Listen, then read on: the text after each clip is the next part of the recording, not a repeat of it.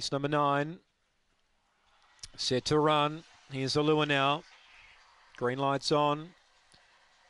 Racing. Gold Gem beat them out. Crackerbash is over to second, a length away. So he's dangerous from there. A length away third, Chelsea Road.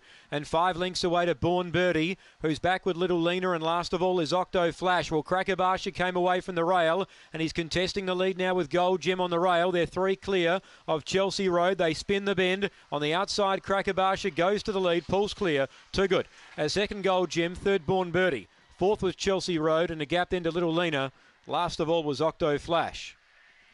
Crackerbash, number 4, Catherine Brooks, had room to move early. That was significant in his chances.